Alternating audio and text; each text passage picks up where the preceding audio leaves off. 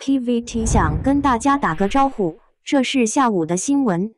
Saintswa 评论说，这4年里，李现不断地为长江做一些独特的事情。今天11月6日是杨紫29岁生日，不少网友纷纷为美属送上祝福，但占据当下社交网络的人却是李现，这位过气少爷的纯情人。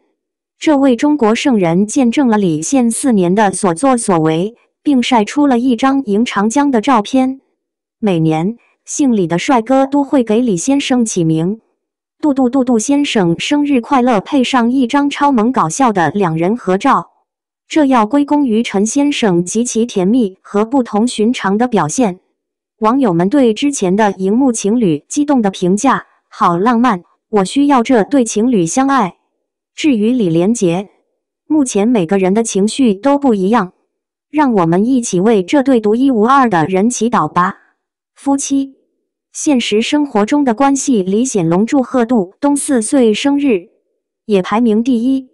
在微博上搜索，可以说一吃烤鱿鱼，2位艺人的名字就如风筝一般升起。世上关于他们爱情的传闻数不胜数。甚至有博主称李先生与杨紫订婚，即将结婚。然而，最终这些艺术家之间的关系可能只是亲密的朋友。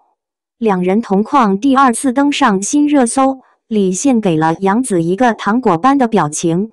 最近几小时前，李先生和杜因发生的一件事，一下子上了微博热搜。具体来说，2人同时出现在同方占话剧质量颁奖典礼的舞台上。祝杨紫和李现上台接受了明亮电视之星奖。电影《桂鱼》虽然早就完结了，但他们一起出现或互动的每一刻还是很吸睛的。不仅一起亮相，粉丝们也跟着杜和杜丽的一举一动。2人对视一眼，甜甜一笑。尤其是杜东和李先生的白色装束也非常的相似。当他们重新成为新娘和新郎时，他们似乎同样有才华。走出院子的时候，李老爷子也仔细观察着杨紫的脚步，因为他担心穿着奥黛的美女走路不方便。谢谢大家收看 PVT Express News， 大家再见。